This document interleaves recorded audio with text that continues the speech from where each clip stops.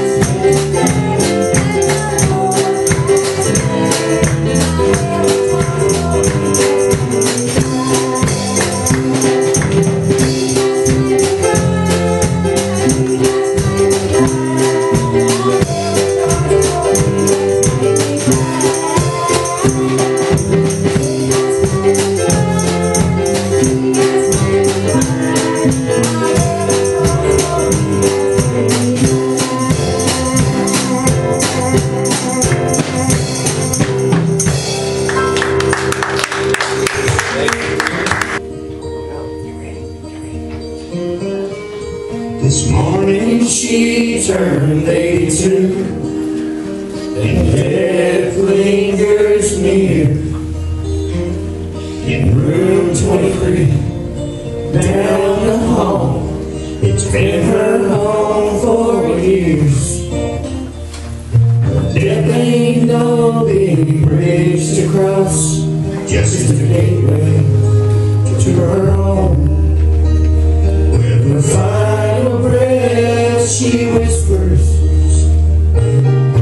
glory land, hold on. Glory land, hold on. You got a traveler coming home. I've waited for so long to be there. I'll gladly lay this body down for a mansion rolling a crown. 'Cause there really is a home where old folks go. Walls of jasper, streets of gold. Not one's way upon its shore. Glory land, hold on a little more.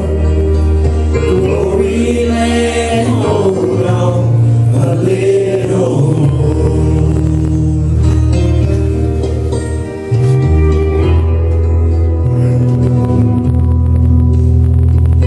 He's rolled down that sidewalk at least 1,000 times.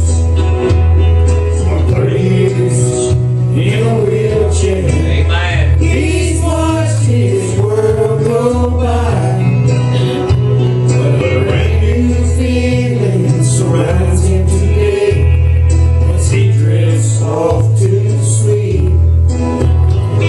When he wakes up, the sidewalk will be gold. He's standing on new feet. Come on. Glory land, hold on.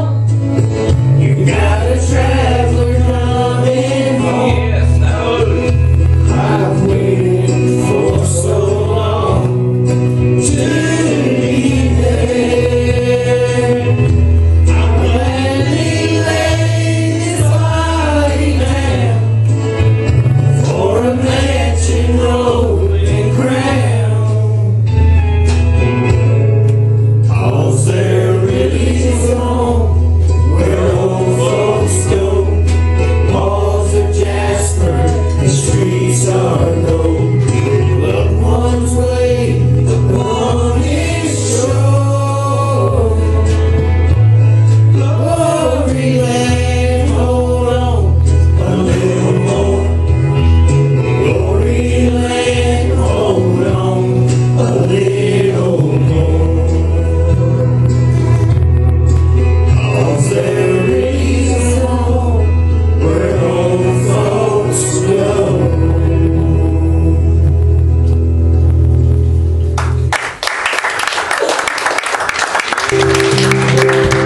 You make my heart a garden filled with flowers, and the green grass on the carpet is my morning dew.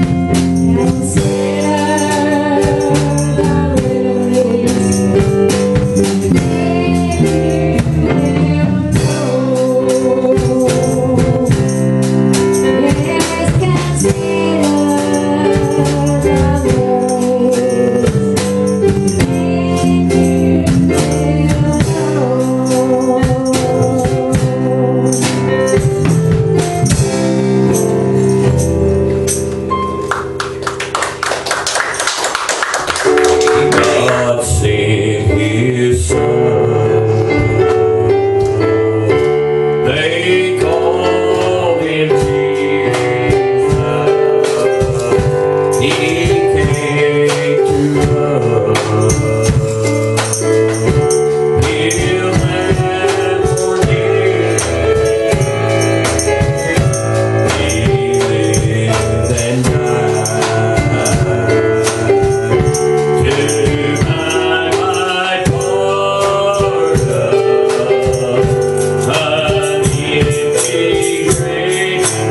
there to prove my Savior lives?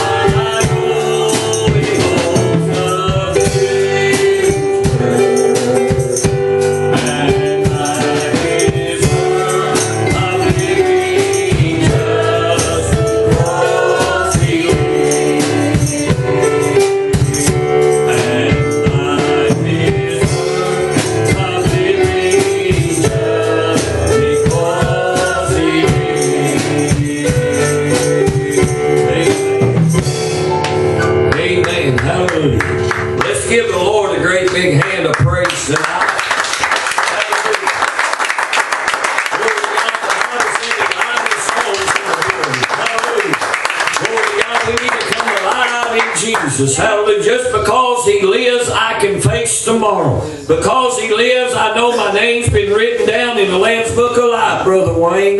Glory to God. Because He lives, I know I can face tomorrow. Because I know without Him, I can't face tomorrow. But with Him, I can face tomorrow. Hallelujah. Now let's give Brother Josh a great big hand as he comes tonight.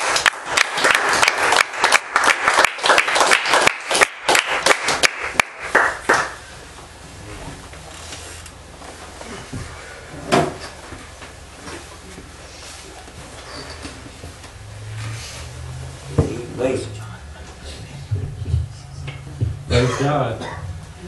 Are y'all glad to be in the house of the Lord tonight? Amen. I'm glad David sung that song because it goes right with my message. I'm not going to read no scripture straight off right now.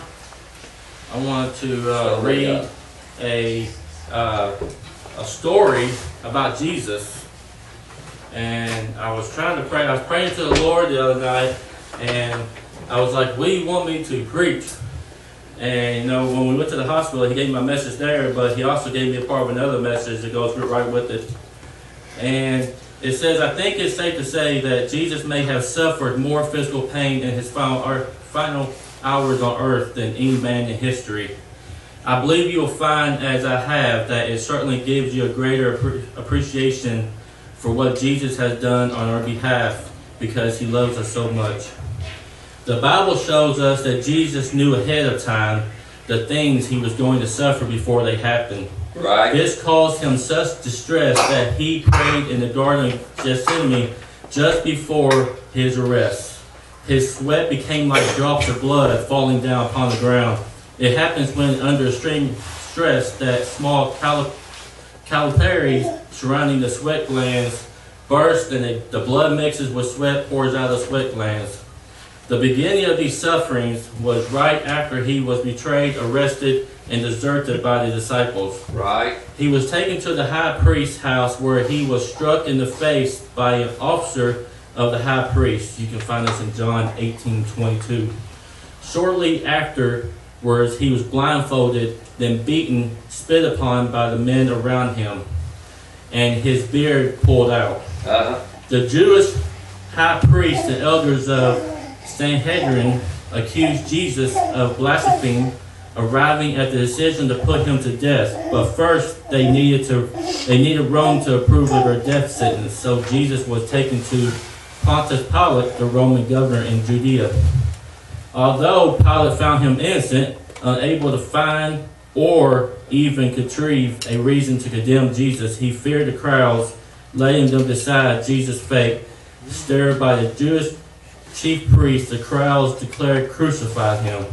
I want to stop here for a minute. You know, these same crowds actually are the ones that say, "Hey, I love you, Jesus. You are my Savior." And sometimes we're like that today. You know, we see people all through, you know, our lives that declare, "Hey, I'm a Christian. I'm this, I'm that." Right. And next you know, they're crucifying Christ. And here it says, before being led to the crucifixion site, Pilate ordered Jesus to be flogged. You can read this in Matthew 27:26, Mark 15:15, and John 19:1. If you want these scriptures after I'm done, you're more welcome to have them. This was a horrific ordeal. In fact, it was so bad that Roman law would not let Roman citizens to undergo it. The victim was first stripped of all clothing, then tied to a post with his hands above his head to stretch the skin, making the wounds worse. Right. He was then flogged by one or two people with a whip. This whip, often called a cat of nine tails, consists of a handle about 18 inches long with 9 leather straps about 6 or 7 feet long, and at the end of each strap was small lead balls mixed with pieces of animal bone or metal. Right. These will tear into the body more and more with each successive lashing, with the leather balls ripping into the skin and the jagged pieces of bone or metal tearing it out. As the flogging progressed, muscles, vital organs, and even the spine could be often be seen openly. Huge strips of skin would be hanging from the body. According to the Jewish law, the beating had to be stopped after 40 lashes. However, the Jews made a tradition of 39 lashes just in case mistake in counting was made. The Romans had such law though, and may or may not have exceeded this limit. After this flogging, the victim was untied and fell to the ground, often unconscious, sometimes dead, never even making to the crucifixion. Jesus survived it without losing conscience. Right. Partly a testimony to his good health, I'm sure, and then came the next torture. He was then clothed and led to the praetorium, where the soldiers stripped him again, likely tearing the flesh off his back as drying blood adhered to the cloth. They put a scarlet robe on him and made a crown of thorns, placing it upon his head. Right. Then they mocked him some more, spit upon him, and struck him on the head with a reed, driving the crown of thorns in his head. These thorns were about 2 inches long and extremely sharp. Since head wounds tend to bleed easily and profusely, Jesus had blood pouring down his face from these thorns. Right. How many of you here actually seen the Passion of the Christ? Raise your hand. Amen. If you have not seen the Passion of the Christ, I recommend you to watch it, because it has a very, where they go to beat him, it's a lot of violence and gore and stuff. I mean, it's really bad. I'm pretty sure it's probably worse than that than the movie. Amen. Yes, it was. The soldiers then took the robe off of him, likely tearing off more flesh, and put his clothes back on him. Matthew 27:31, you can read about that. After the flogging, the victim was made to carry his cross to the crucifixion site. According to the Bible, Jesus was so weakened from his beatings that he could not carry his cross to the crucifixion site. Therefore, a man named Simon from Cyrene was told to carry Jesus' cross from him. The distance to the Golgotha, this part of the story, I was like, well, I'm about to read, I was like, really? It was only, the distance to Golgotha was only 650 yards away. And I read this, and the guy that wrote the story, he said, only? And I was thinking, that's a long way, 650 yards. If you imagine, you ever been to a football field, it's 100 yards. Imagine 6 of those in half. That is a long way to Golgotha to carry a cross. And reached by a path called Via Dolorosa, the way of suffering. I actually looked this up, and it actually exists today, and you can actually look it up and Google it, and it will show pictures of Via Dolorosa, what it looked like back in the day. It should also be noted that at this point that Jesus hadn't slept in 36 hours and had been walked back and forth for several miles between places in his weakened condition. By the time Jesus reached the crucifixion site, he was probably in what a hospital would call a critical condition. At this point, his hands were nailed to the cross. His feet were placed on one top of another and nailed to the vertical beam, knees at an angle. Sometimes a small platform was placed just below the feet so the victim could push up on it. Crucifixion was not meant to kill victims quickly, but slowly over a period of days. A victim would sometimes die after a few hours, often depending on how badly they had been beaten beforehand. But more often they would live for several days, and sometimes for even a week or more. During this time, they would endure excruciating pain. In fact, we got the word excruciating from the cross, Latin crucius, meaning to crucify. While nailed to the cross, the victim could easily breathe in, but he could not exhale. The only way to exhale was to push up with his feet, causing searing pain in his nailed feet. It also caused his open backbone to rub against a rough vertical beam. In addition, the victim would suffer from severe cramps, dehydration, lungs slowly filling with fluid, bugs eating into the wounds, and birds picking the wounds, among other things. The inscription above his head tauntingly read, "The King of the Jews." Jesus hung on the cross for his final agonizing breaths, a period that lasted about 6 hours.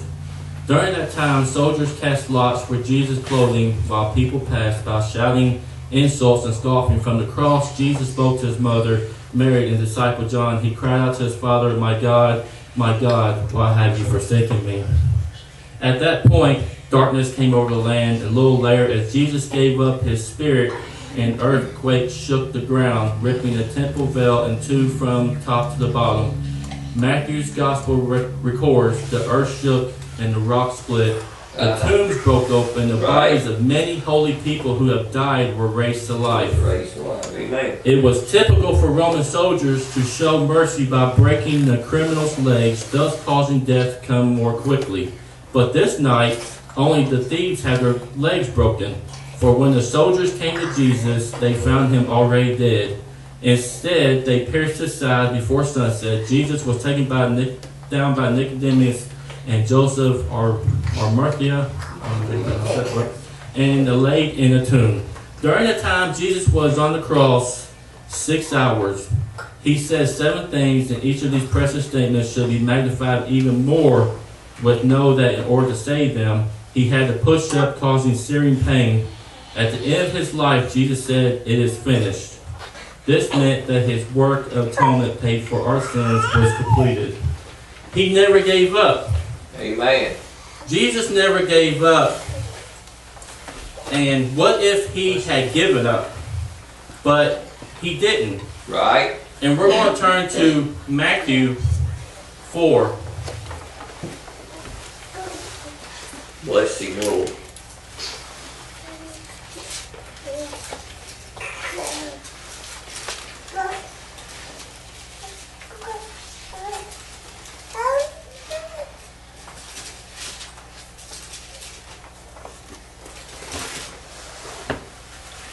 And we're going to read verse 1 to 11.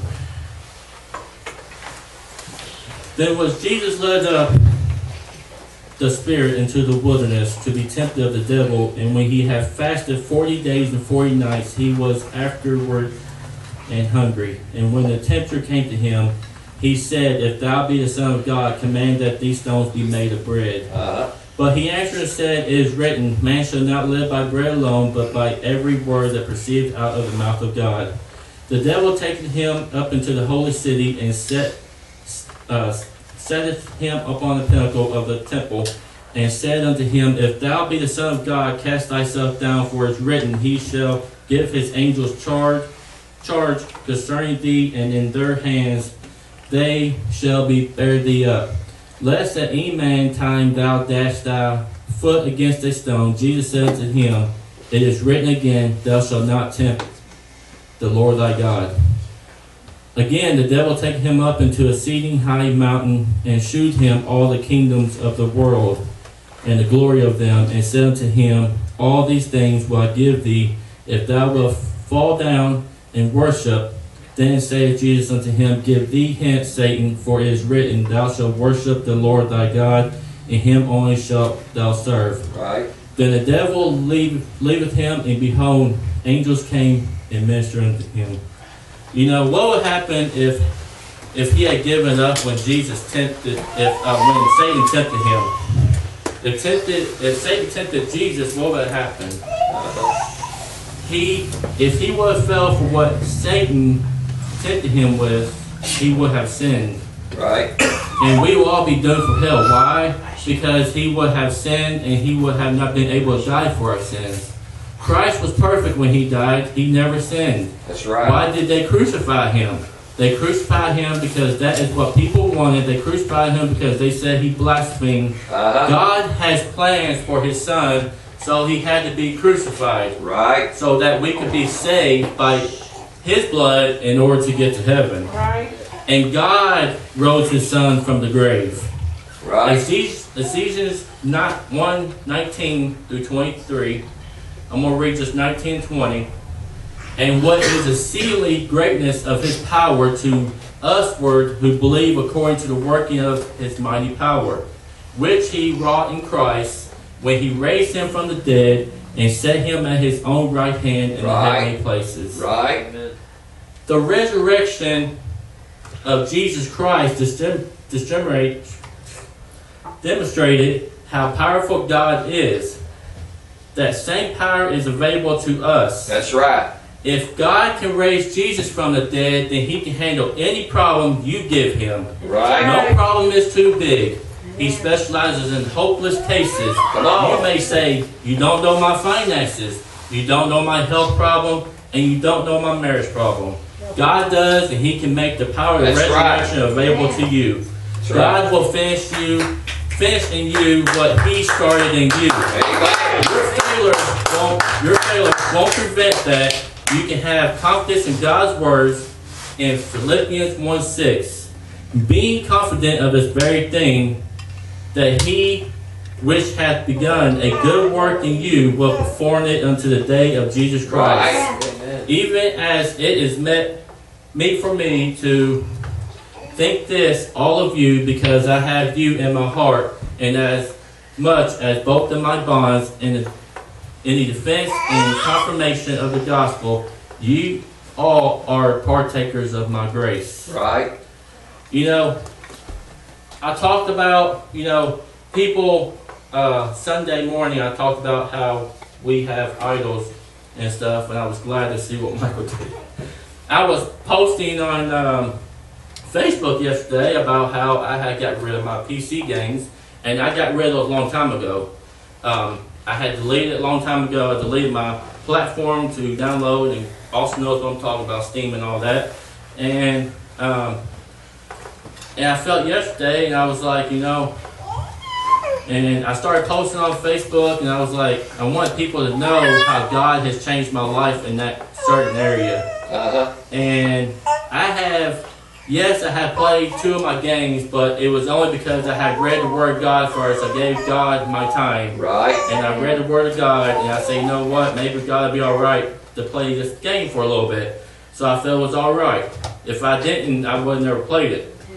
And I played it for maybe 30 minutes, that's it. And I haven't had the urge to, play those games, but I do check in every now and then. I check in a couple of days.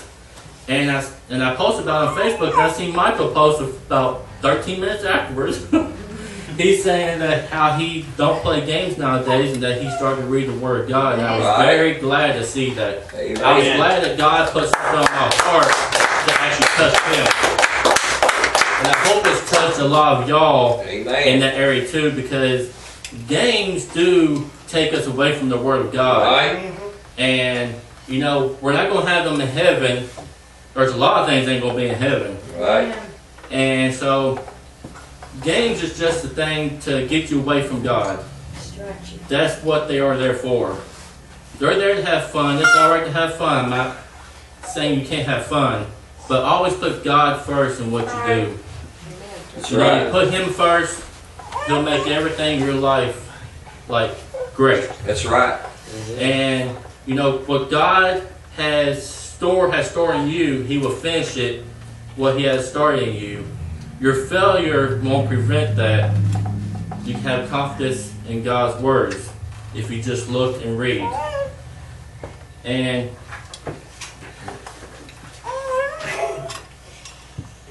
wherever God started in your life, He will finish. He won't quit on you. You may give up on God, but He'll never give up on you. That's right. That's a confidence builder. Romans 11:29, for the gifts and calling of God are without repentance. And what I want to talk about is God has a calling on your life. You may not know what it is, and if you don't, I recommend you to seek it out. Uh-huh. Because everybody has a calling, no matter what it is. Amen. And there's different callings, different gifts, and we're going to read that, and I want to turn to 1 Corinthians 12. If y'all want to turn there, you can turn there.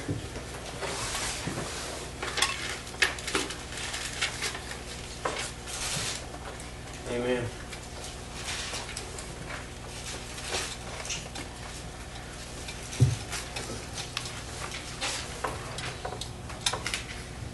This is talking about the spiritual gifts that God has that He may give you. If you seek Him, He will let you know what gifts and what calling is on your life.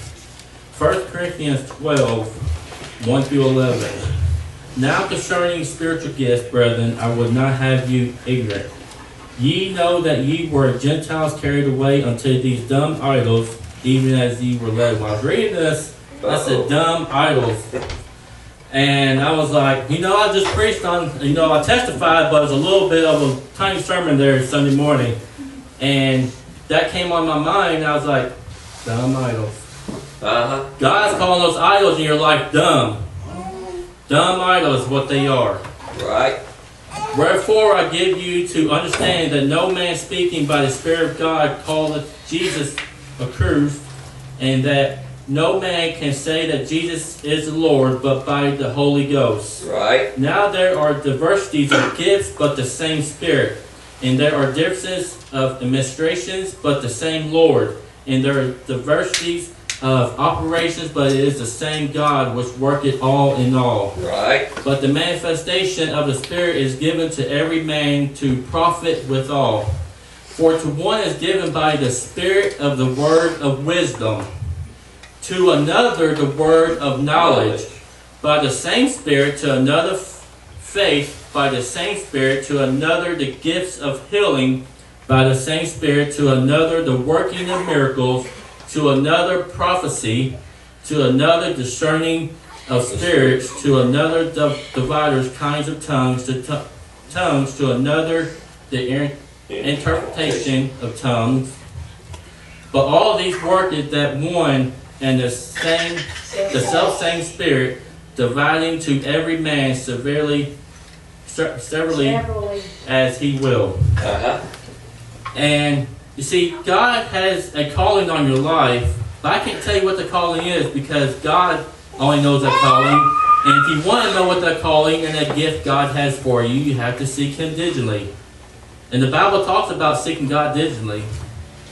And there's a lot here that I know there's callings on their life, but they haven't yet sought Him. What is holding you back? Is there an idol in your life that's holding you back? Right. Because there's possibility there's an idol that's holding you. And that idol you need to put on the shelf, like I talked Sunday morning, you need to put it on the shelf and leave it there. Until God says, hey, get in my word and seek me. And you will find me and I will let you know, hey, this is what your calling is. Then you can start to serve God and start doing the calling and the gift that He's given you. Right.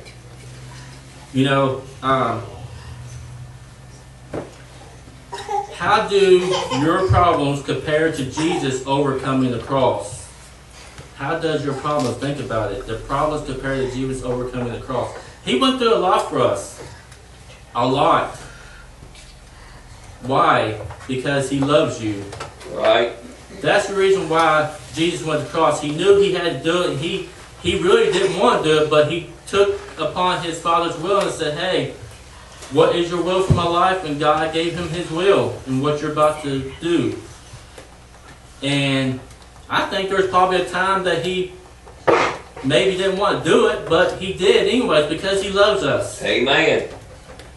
And, I'm going to talk about something. Revelation 21:8. But the fearful and the unbelieving and the abominable and the murderers and the whoremongers and the sorcerers and the idlers and all liars shall have their part in the lake with burning with fire and brimstone. Right.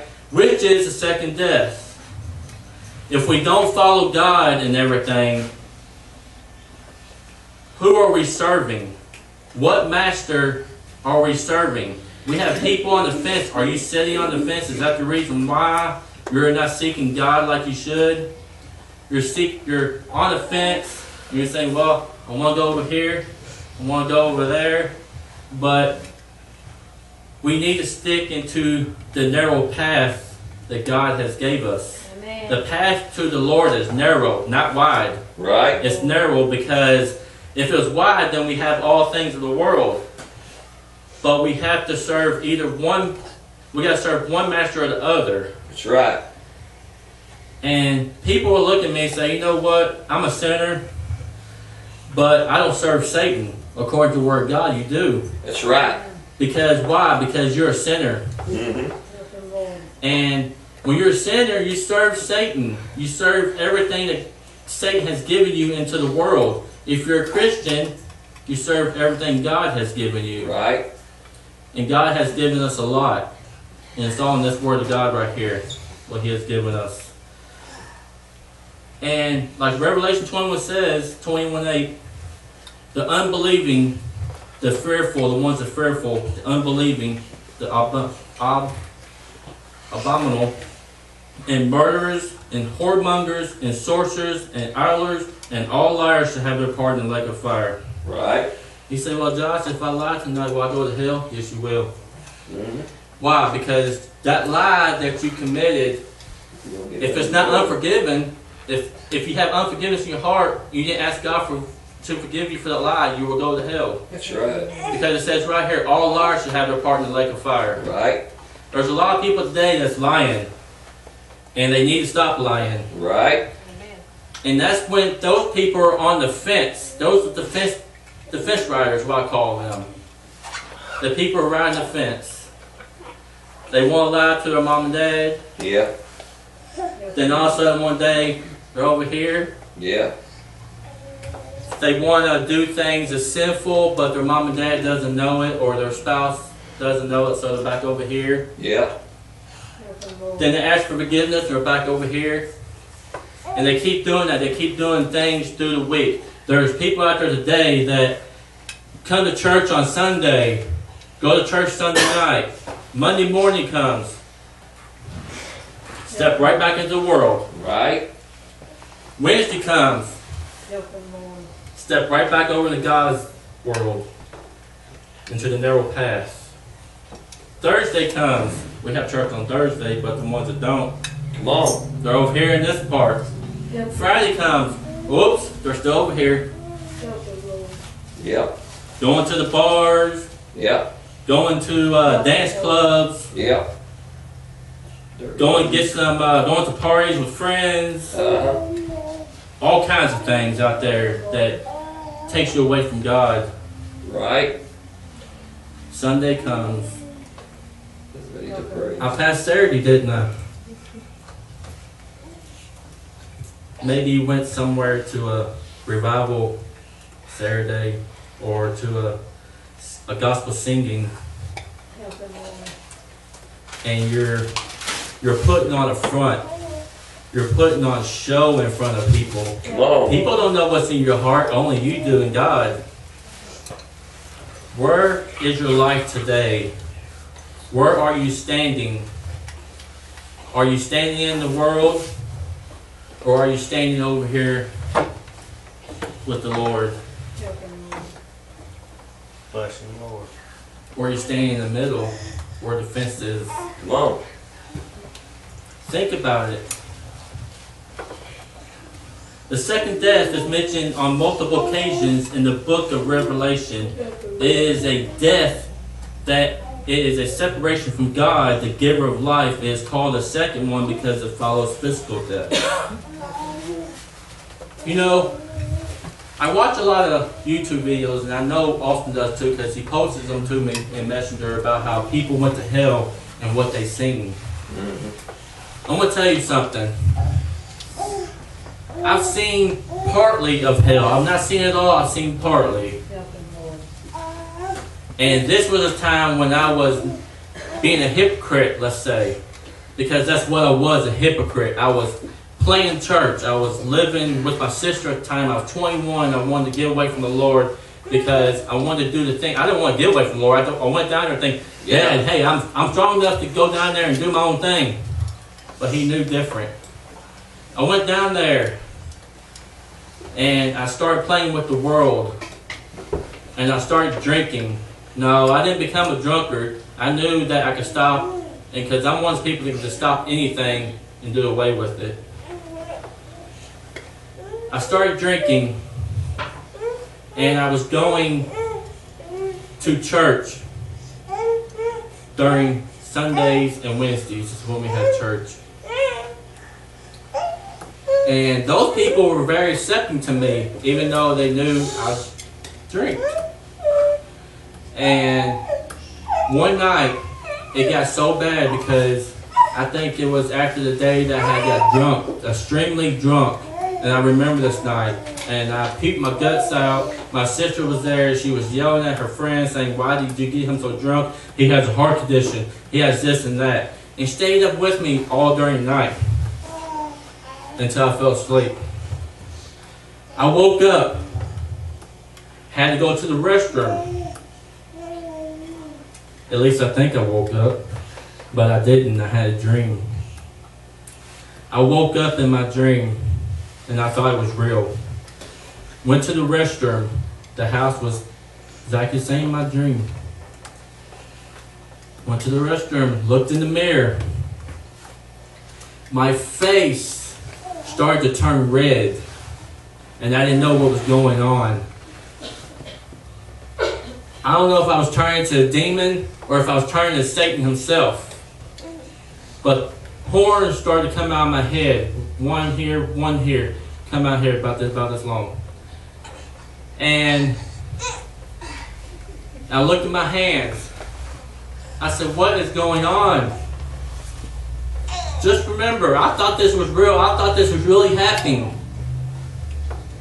You know, if I would died that night, I had unforgiveness in my heart, I've been drinking, I would have went to hell. Maybe God was trying to wake me up. And I went to the living room floor. And I called my sister, my nephew, and my two nieces that were there that were living in the house. And I knew they were not ready. My sister had backslidden. Her boyfriend wasn't there. He was gone. But I knew my nephew, they were young, but they were accountable for their own things, because when you get to a certain age, accountability, you know right from wrong. That's right. You can go to hell. That's right. There's kids today that's in hell right now. Mm-hmm. And I knew they were living right. No, guess what I did? I opened the living room floor, made a big giant hole, and I looked down in it, and it was fire. It was pure fire. It was brimstone. What I seen was like a well. Like you see a well in the ground where you get water. It was like that, but just imagine the well wasn't there, just a big hole in the ground. I looked down and I seen fire.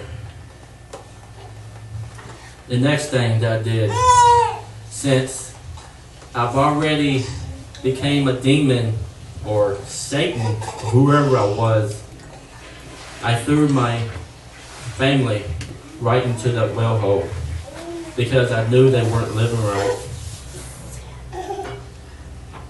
That was a dream. And I'm glad it was. I praise God it was. Because I'm glad it didn't really happen, because I'm not saying about throwing my family into hell, but me looking in the mirror and seeing what I seen. Because today I would have been burning in hell if I would have died. And I woke up. It was approximately maybe a week or two after that, and I got back right in church, the church I was going to. I got back right, I got baptized down there, and asked God for forgiving my sins, and they asked me if I want to be baptized, and I did. And they did the right way. They weren't one of those churches that has a slide or anything, you know. But did the right way. I even got a certificate. I still have it. And you know, baptism is not a thing. It's only a personal thing in our lives that we might feel that we need to do. It's not a thing that, you know, you got to be baptized to get to heaven. The Word of God doesn't say that. The Word of God says, for whoever is called named Lord shall be saved, in Romans 10:13. And I've come back to the Lord that day. And I sat there. I was ready to go home. Because I knew if I stayed there any longer, I would just backslide. So I told my dad, I said, I'm ready to come home. And I didn't know this until I got home. My mom and dad are prayer warriors. My mom was the biggest prayer warrior in our family. She got a hold of God. And they prayed for me that God would do something into my life that will wake me up and bring their son back home. Now that's God. That tells me that was God what happened. And that's what happened. I went back home. But it didn't stop there. Started hanging out with some friends, got a job. Started hanging with some friends. Was working at Long John Silver's. And I started hanging around with some friends. And here comes the devil again. Attacking me in my life. And I went to a party. And I knew it was wrong. Believe me, I knew it was wrong. But this old flesh wanted the world. And when your flesh overcomes God, you're not strong enough in the Lord. But if you continue to read the Word of God and get in there and study, He will build you up so you can overcome the world and overcome your flesh. Right. And, you know, I went to the party. And I'm not going to say this ain't God, because there could have been a lot more things that could have happened at that party than what happened before. But I decided to smoke some weed with my friends. And one of my friends, he was I don't know what, but he was a really good friend. And he said, "Don't do it, Josh. Don't do it." I said, "No, I'm not going to listen to you. I'm going to do what I want to do." I wish I listened to him. He was more concerned. He was afraid that the weed was laced with something, and it was. It was laced with some white substance. Don't know what it was, but it made me sicker than a dog. I'm not saying what happened that God put me in that situation, but there had to be something there that, you know, led me to that point where I didn't go to this party, because that party could have been a lot worse than what I did. Something could have happened at that party that could have changed my life forever. And I told my friend, he bought me a sandwich, and I said, "I'm starting to feel better." He said, "Do you want to go party?" I said, "No, I want to go home." So he took me to my car, and I went home. I was 21 years old. And from that time, I gave my heart back to the Lord. And I'm going to tell you something. I listened to bad music at that age, even though I was trying to live for God. But God brought me some music in my life that I liked, and, you know, got me on the right track. I started going to church and started going to WJSR and playing their drums. That's how I learned the drums up there. But then other than the devil attacked me again. And I'm going to tell you something, that devil's stronger than you think he is. Amen. If you're not walking in the Word of God and walking with God and reading the Word of God like you should be, he will attack you, he will come into your life, and he will destroy you. Because when we're just, well, I'm going to read the Word of God for a couple minutes, then I'm going to play my video games, then I'm going to go over here and do this and do that, a few minutes ain't enough. That's right. You need 10, 15, 30 minutes, an hour. Are you following God like you need to be? He never gave up on you. Why are you giving up on Him? That's right.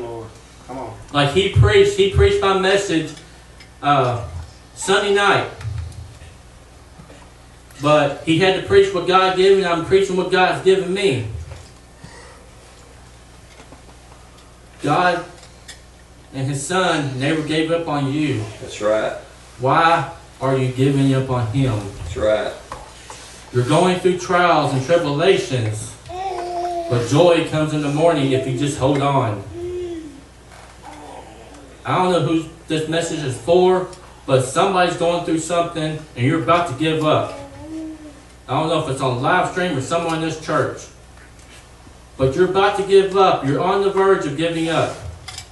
But God says, hold on a little bit longer. I never gave up on you. Why are you giving up on me? That's right.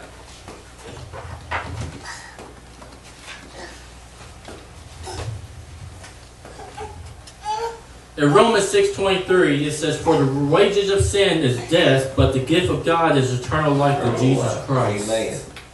The wages of sin is death, but the gift of God is eternal life. Which one are you choosing today? The world? Or are you choosing God? Come on. Which one are you choosing? Think about it.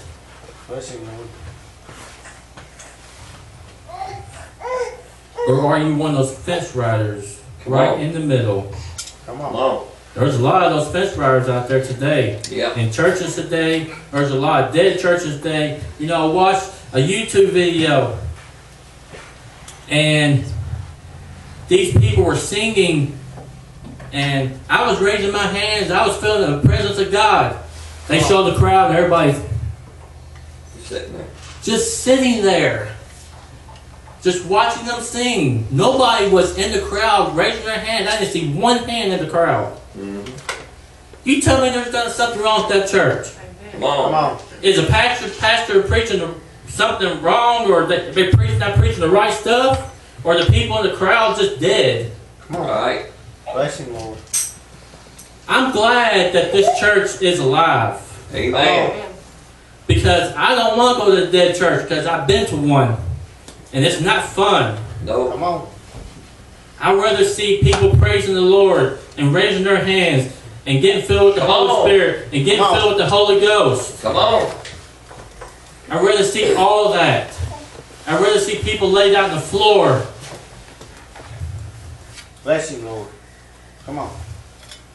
And I'd rather see people running around the church, Amen. That's dancing in the Spirit. right. Right? Amen. God has something in store for your life, but you have to seek Him. But you can't be riding the fence. Come on. You have to be on Bless you. either side of the street. That's Bless right. you, Lord. Come on. That's straight and narrow. Amen. Why did the chicken cross the road? Maybe he was seeking God. I know that's crazy, but Bless you, Lord. really think about it. You had to be crossing the road for a reason, Right. to get to the other side. Come on. And we should be doing the same thing. We should be crossing that road to get to the other side where God is. Right? We shouldn't be sitting over this side of the street and saying, God, I can't make it. There's too much in the middle. There's cars coming down. There's too much sin. Let's put it that way. There's too much sin in between the road. Too much sin. I can't get across, God. Yes, you can. You just have to look to me and I will make a way. Bless you, Lord. So, we pray to God to forgive us our sins, and here we are. That's right. Back over on the other side where God is. In Revelation 20:15 it says, "And whosoever was not found written in the book of life was cast in the lake of fire." Amen. Is your book in that book of life? Is your name in the book of life? Is your name in that book that God has? If it's not, hell's going to be your home. That's right. There's a lot of people's names are not in that book. There's a lot of people that don't know where they're headed. You know, I was reading something, and I always go back to Facebook or YouTube, but I was reading something on Facebook, and this person, you know, it was a story I was reading. I was watching a video, and this guy, he's just weird, just put it that way. And somebody commented and said he needed the Lord, and I agreed with them. He did need the Lord. But that person was attacked by sinners. It was attacked saying, you know what he's doing is nothing wrong with it. I'm not offended. And I'll tell you what he's doing. He was dressing up in a latex suit for his kids. A latex black suit.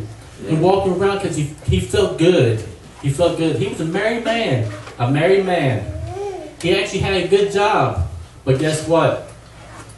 That latex suit cost him his job. And he said, I'm going to keep on doing, I'm going to keep on dressing up.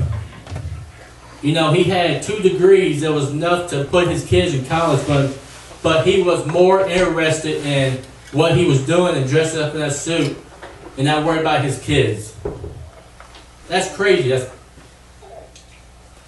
something wrong with there in his mind.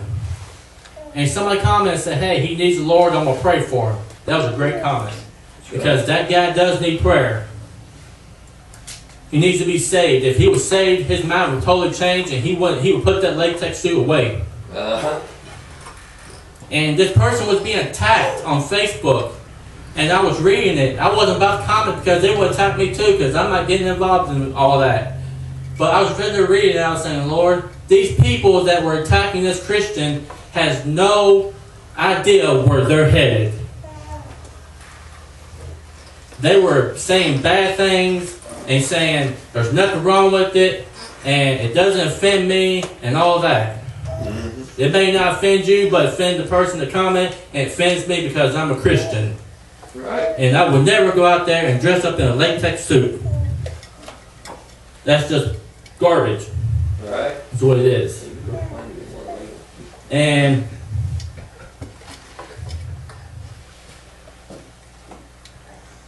we have people like that today that are doing things they shouldn't be doing. That's right. You might do it while you're out and about, away from your family, away from your spouse. Go get on your cell phone in the Food Line parking lot. Look at things you shouldn't be looking at. Right. Go to KFC and meet your lovely mistress. Maybe you go to Walmart and talk to one of your good friends that you might think you have a relationship with, but you're married. Yeah. Going to that Fire Pits place down there that sells beer and alcohol. Going to get some beer, go to a friend's house, thinking God doesn't, I'm hiding from my family. My family doesn't know, but God does. That's right. You can't hide nothing from Him.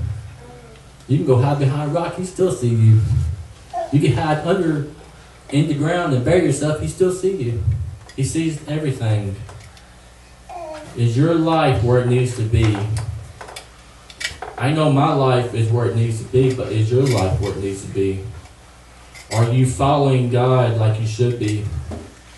Because if you're not, I'm going to say it again, hell's going to be your home. Matthew 25:46 says, and these shall go away into everlasting punishment, but the righteous into life eternal.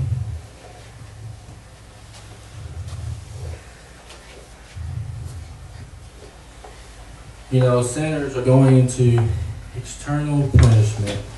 I'm going to tell you, hell is forever. You would never get out. I don't care what you do. And I'm going to tell you about this video that I watched. This guy had went to hell.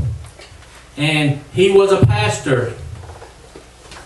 He didn't go there because of what had happened in his life. He went there. He was having a vision. And what he's seen, he told about. And I can almost believe it. He's seen people in cubes. And Austin's probably watched this before. He's seen people in cubes. And what had happened is they were dying. And demons were scratching at them and tormenting them.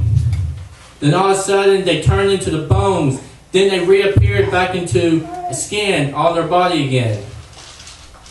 They were living, then dying, living, dying, living, dying, over and over and over, and they were screaming, saying, help me. But there was no help coming. Because hell is eternal, and nobody will hear you.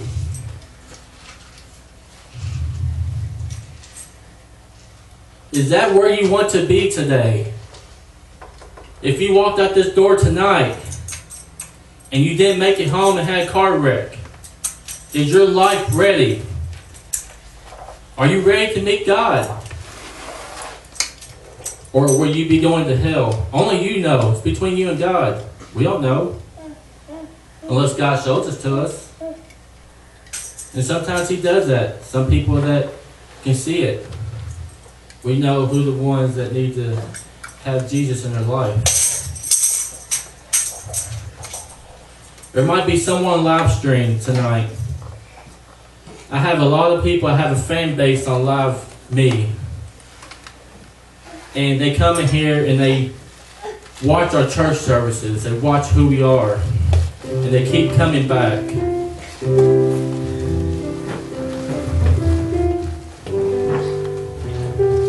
You have a chance to come to the Lord, but it's between you and the Lord. And if you come, God will change your mind. He will change your heart. He never gave up on you. Why are you giving up on Him? This altar is open for anything, for any kind of prayer. God, if you seek God, He will answer. Amen. But if you don't seek Him, why should He answer? God is a merciful God. And He wants to give mercy to you, but you have to accept it. So I pray that, Amen.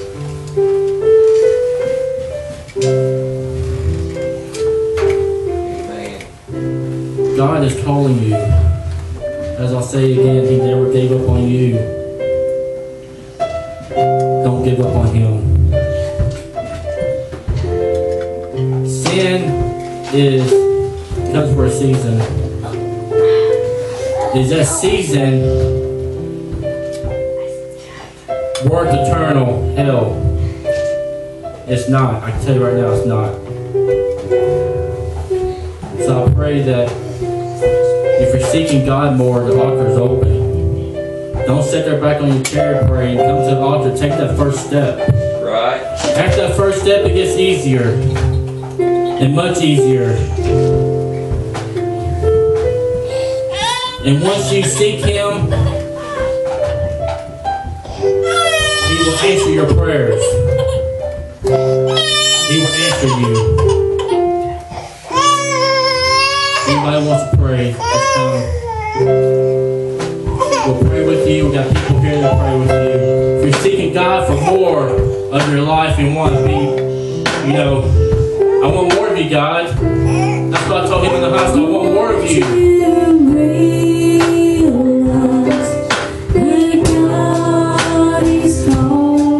If you want more of God, this altar is open. We'll pray with you.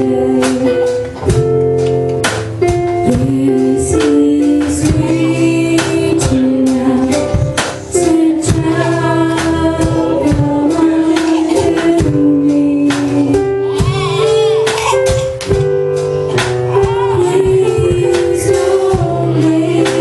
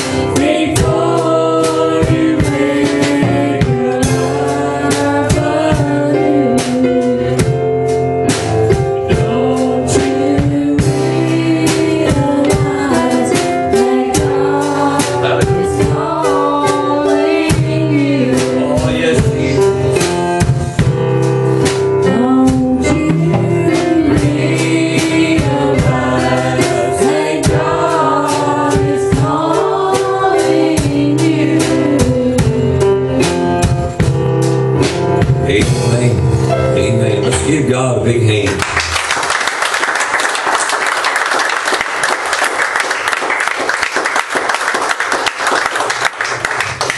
I was thinking about when he said something about the chicken crossing the road. My mind went back, Brother Roger, when I was growing up, and we down at my grandpa's, and they have them cows out there, and them old cows would stretch that neck across that fence trying to get to that grass that's on the other side. That reminded me what he was talking about, Brother Michael, how the Christians wants to see how far they can stretch that neck without getting it caught on the barbed wire. But sometimes they get it stretched out too far and they get caught on that barbed wire, Brother Adam, and they try to pull back and sin done got a hold of them. I was deer hunting one time and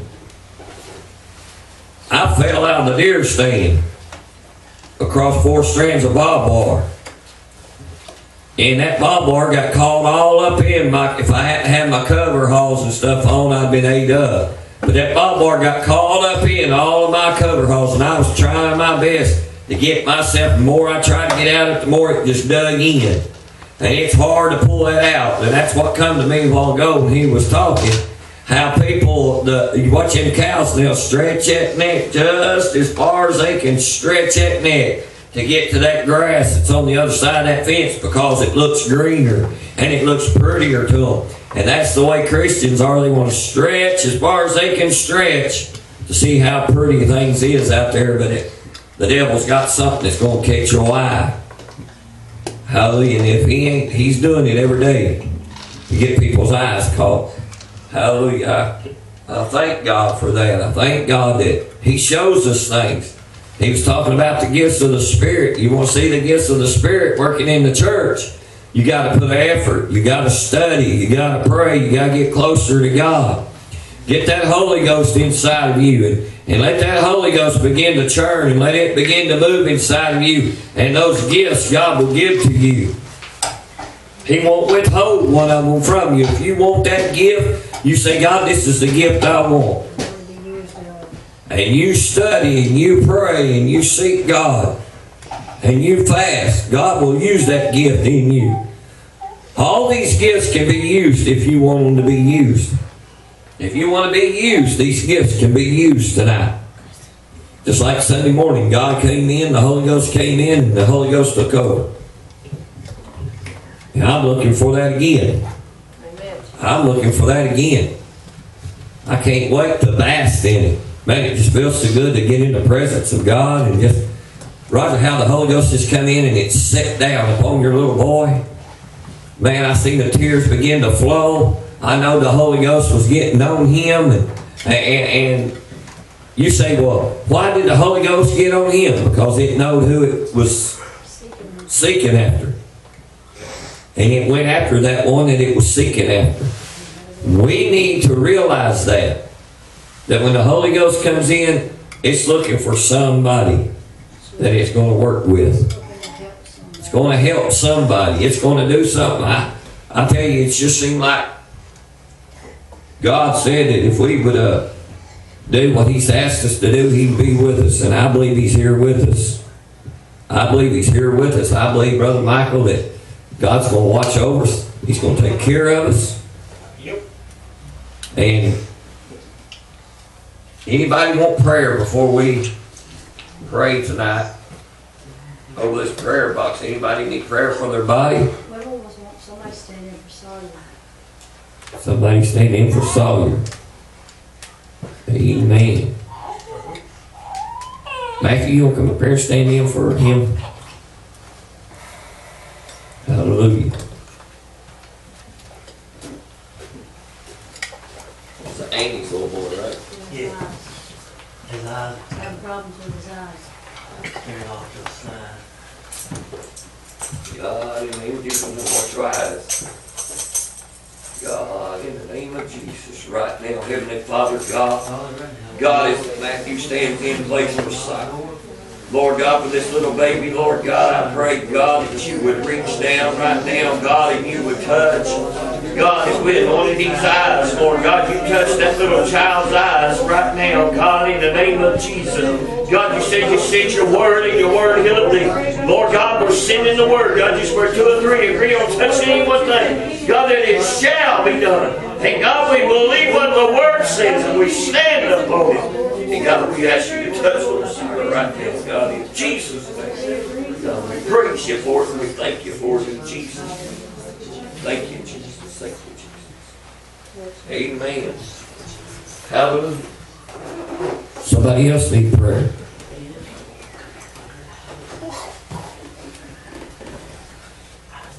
Hallelujah.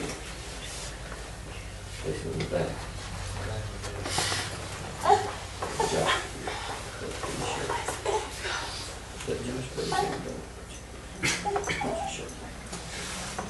God, in the name of Jesus, right now, God, you see this place that's on James's back, Lord. God, we come against that place, Lord God, whatever it may be. God, we rebuke it right now in the name of Jesus. God, we command it to go in Jesus' name right now, God. Dry it up, Lord. Take it away in Jesus' name, God. We praise you for it. God, we thank you for it, God. In your Son's name, we ask it to be done in Jesus' name. Amen. Thank you, Jesus. Hallelujah. Hallelujah. Okay. We got to sing happy birthday. We're going to sing happy birthday to Danielle and Jackson. And Melissa, who's back. And Alyssa, we'll wake her up. We'll give her Sunday. We'll give her Sunday. Amen. But we're going to sing happy birthday to Danielle and Jackson. They're watching by live stream. Happy birthday to you. Happy birthday to you. Every day of the year, may you find Jesus near. A happy birthday to you. Happy birthday to you. And the best one that you ever had. A happy birthday to you. A happy birthday to you. Every day of the year, may you find Jesus near. A happy birthday to you. A happy birthday to you. And the best one that you ever had.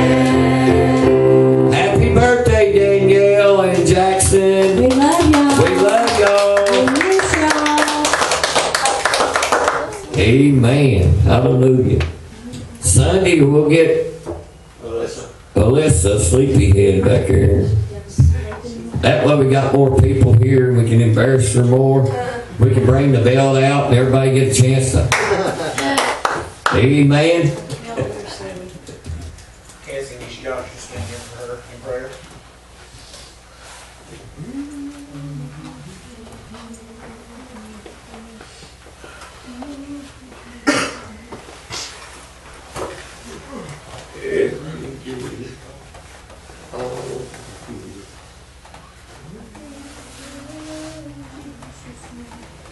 Heavenly Father, Lord God, as we come to you right now, God, as we bring Cassie to you, Lord.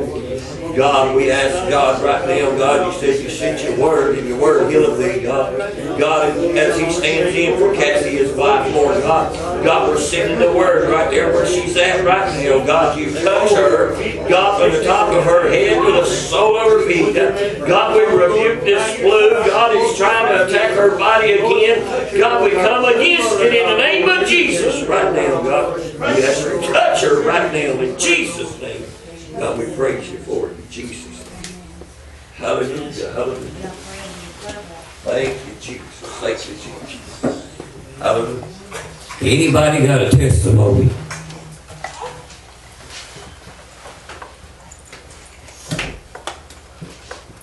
Anybody? I just always want to thank the Lord for being here and praise Him for everything He means to me. Amen. Somebody else? I just want to bless. I'm gonna say this.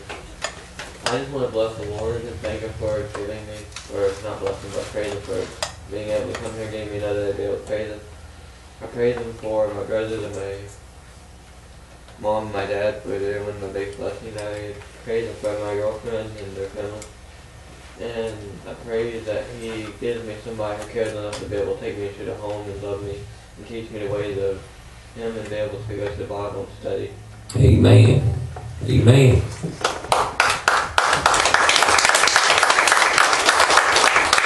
Somebody else?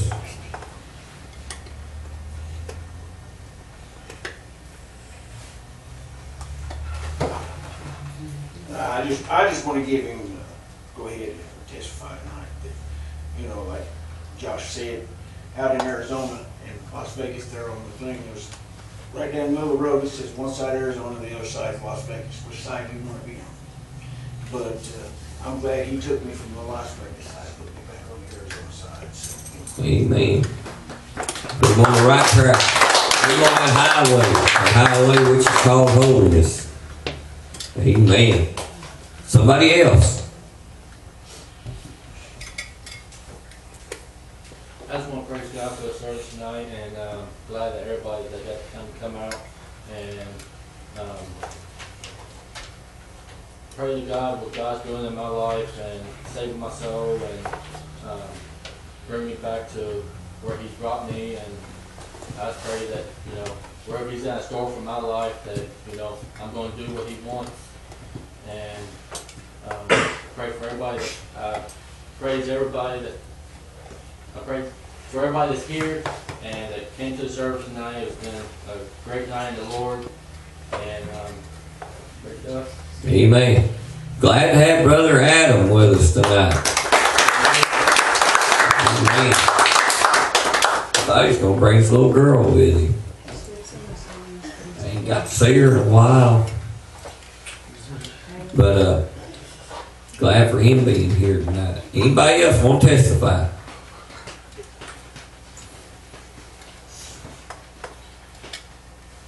All right, we're going to pray over our prayer box tonight. Anybody wants to come up and lay hands on the prayer box?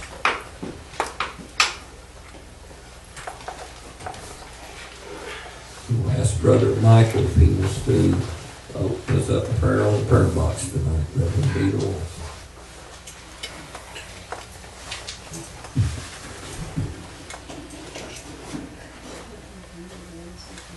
Dear Heavenly Father, I come to you this evening to ask that you please place your healing hands upon those that are in this prayer box. You know their needs, we do not, but you definitely know what these people are needing. So we ask that you please take care of them and place your healing hands upon them and help them. God, you see those along the in way. need, God, you see the financial needs, God, you see the sickness, Lord God.